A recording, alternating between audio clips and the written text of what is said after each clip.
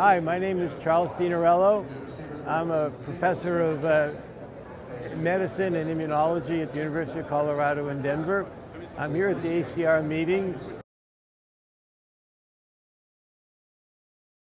My favorite topic, interleukin-1.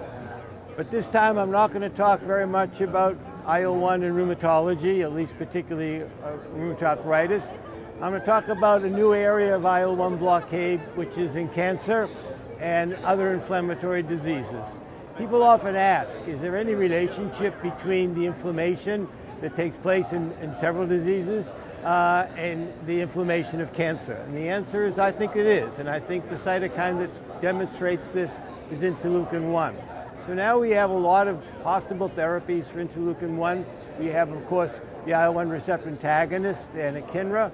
We have canakinumab, the antibody IL-1 beta. We have a new antibody to interleukin-1 alpha. And that's quite dramatic because most cancers make interleukin-1 alpha.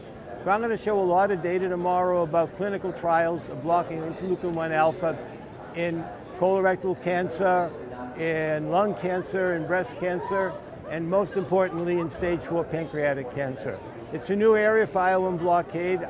Most rheumatologists fear cancer complications from blocking TNF. But in the case of IL-1, you get IL-1 blockade and you see overall survival increase dramatically. In another area I'm going to talk about is the role of IL-1 beta in pre-myeloma. In a published paper with John Luss from the Mayo Clinic, we just showed that if you treat people with anakinra who have pre-myeloma, some of them do not progress to full-blown myeloma for 10 years. That's really big news.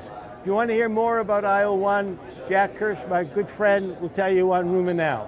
Thanks very much.